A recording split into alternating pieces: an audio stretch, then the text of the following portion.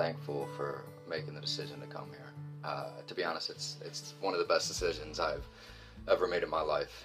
Um, Coming in here, I was very hopeless. I didn't really see a future. The past is something that I, for one, it controlled my life, my anxiety, my depression.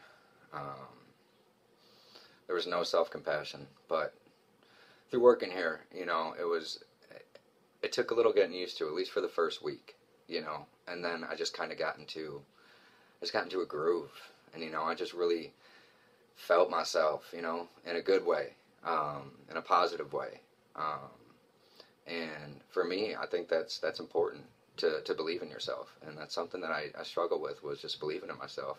For the longest time, people saw all the qualities in me that I now see and now I possess personally, and for me, that's special. That's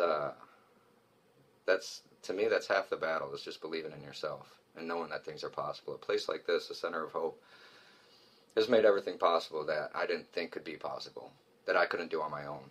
And with the team, the counselors, Dr. Jance's program, it really is amazing. And for me, it's been quite life changing. And I am only appreciative and thankful, and I will continue to